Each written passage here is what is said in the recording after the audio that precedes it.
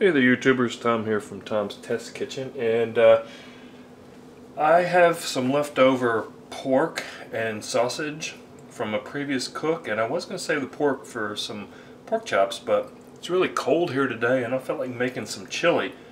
So I thought, let me use that pork and that sausage to make some chili and see how it turns out. So I've diced up the pork, you know, in small little dices, as well as the sausage. That's the andouille sausage. And I've got a minced onion. I'm going to saute all of this in some olive oil. I got chili powder and cumin, and I'm going to use some spicy V8. You know that stuff's good. So stay tuned and let's see how this turns out. Okay, first thing I'm going to do is add a little olive oil. Brown up this sausage and pork. It's a pound of pork, by the way, and 6 ounces of sausage, or one of the sausage links. They come 2 to a 12-ounce pack, so it's about 6 ounces each. So I'm just going to brown this. And then I'll be adding my onions here in a little bit, so come back when this is browned up a little. Okay, the pork and the sausage are browning up, so I'm just going to go ahead and add the onions now, because I like to give that all a chance to really get those flavors in there. Just to saute the onions and get that flavor infused.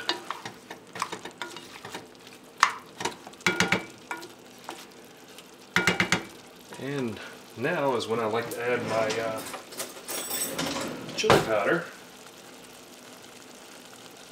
I'm going to be adding 3 tablespoons of Gebhardt's chili powder. This is a really good chili powder that's available here in Texas.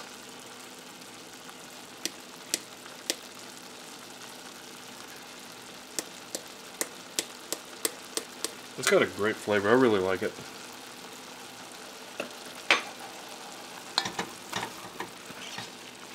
Just kind of stir that all in and make it all happy.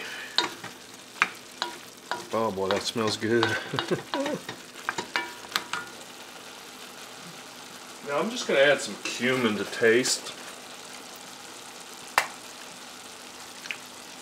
It's probably about a half a teaspoon, because I think I always say a little cumin goes a long way.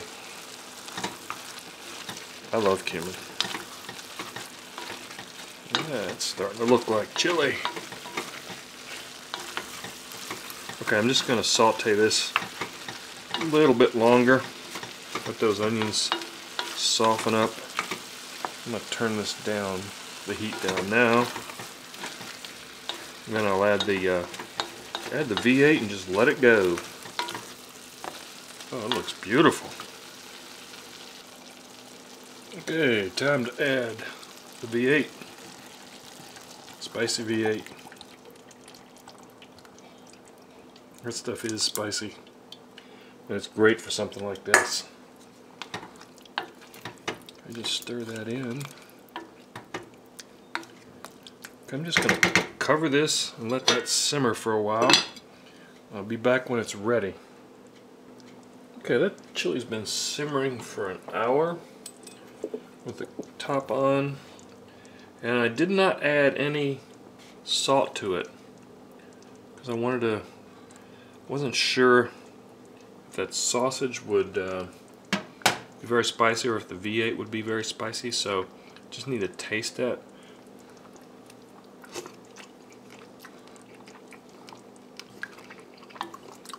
Tastes really good, but it does need salt. So I'm going to start with a teaspoon of kosher salt. It's got a great flavor though. Really good flavor.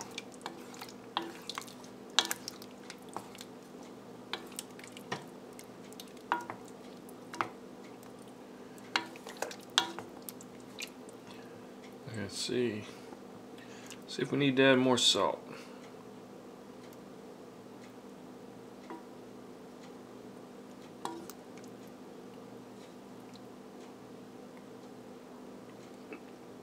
Keep finding pieces of sausage. I want a piece of pork. Okay, here we go.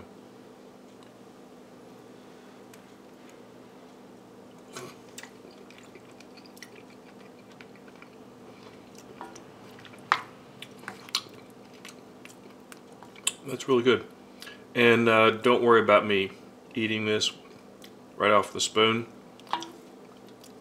I'm making this for me and my family, and it's not a sanitary issue with us, as it shouldn't be. If I was making this for, you know, public consumption, yeah, I would be doing it differently. But I get comments from people saying, "Oh, you took a taste of that and you put the spoon back in." This is homemade, folks. Okay, now what I'm going to do is just turn this off and just let that sit there until we're ready to eat. It's only 4:45, so I'm just going to let that sit there until we're ready to eat, probably around 7, and then I'll just slowly warm it back up, because that will allow those flavors to just like really settle in. It tastes really good now, and it's going to taste even better later. So stay tuned. Okay, chili's been simmering for a while. I let it rest and then brought it back up to temperature. Let's give it a taste. Just going to do a small taste test right here. Oh boy, that smells really good and looks great. Let's give it a taste.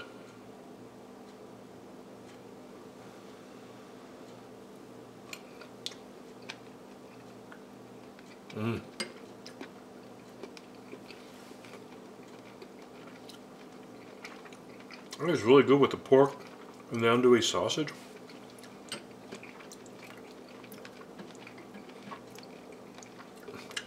Really good. And the andouille sausage adds a nice smoky flavor to it. That's really good.